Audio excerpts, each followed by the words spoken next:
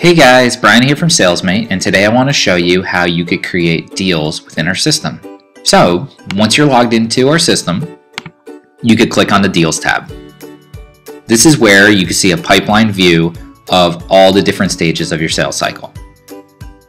These different pipeline stages are customizable based on your business needs. To create a deal, you could press on this icon and fill out your deal information. You can select a contact, or you could add a new contact, create the value, and select an estimated close date. You could also loop in teammates and participants so they can know how the deal is moving through the sales cycle.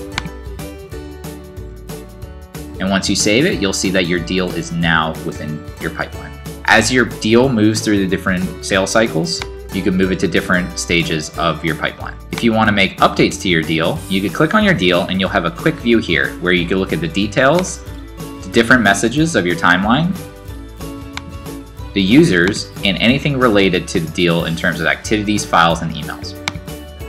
If you want to go deeper into the deal, you could click on the deal name, and this is where you could write notes, and this will be stored in your timeline. You could also create follow-up activities like scheduling a phone call with your client,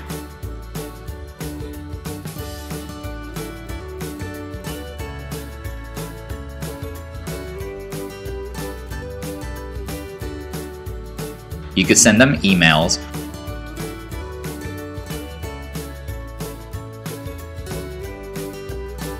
or attach files.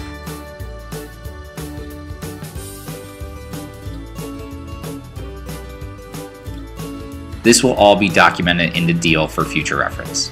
Another thing you could do in your timeline is if you want to pin something to the top of your timeline, you could click on this icon and click on pin. And now this will stay at the top of your timeline so you can easily get to it as soon as you get into the deal. So this is how you use deals in Salesmate. If you guys have any questions at all, please feel free to reach out. Thanks.